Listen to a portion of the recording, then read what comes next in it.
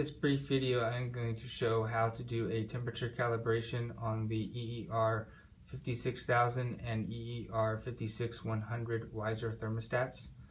So this thermostat is showing 73 degrees Fahrenheit in the room right now. If I had an external temperature measurement device that is showing a different value, let's say it's saying 78 degrees, and I believe the other thermometer is more correct, I want to adjust the Weiser thermostat to read the same. I'm going to do that by holding in the round button for about 5 seconds. It's going to get me into the installation settings.